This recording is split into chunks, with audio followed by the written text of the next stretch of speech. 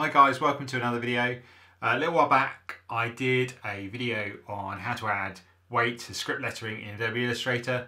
We're going to be doing a similar sort of thing today, but we're going to be using Illustrator brushes to achieve the same sort of effect. It's quite limiting, but it's fairly easy to get the hang of it, and you can be quite creative. So let's get into the video. So in Illustrator, I've already pre-drawn this single weight letter L.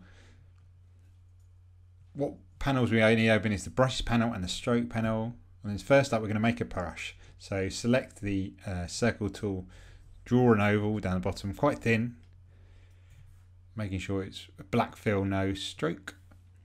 Then direct selection tool, select both ends because we want to make them a corner. So you go to convert, click on selected anchor points into a corner.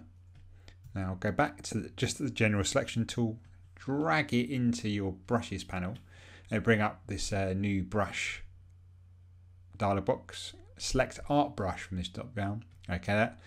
Call it what you want, leave everything else as it is, stretch to fit strength length, and then click OK. Now what we want to do is copy and paste an area of the path that we want to apply that brush to. So direct selection tool again, or A on the keyboard.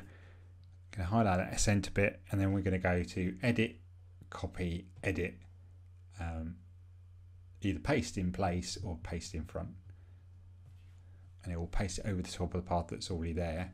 And then we can just click onto the brush and apply it to that area, and we can just sort of increase the weight if you want it thicker or thinner.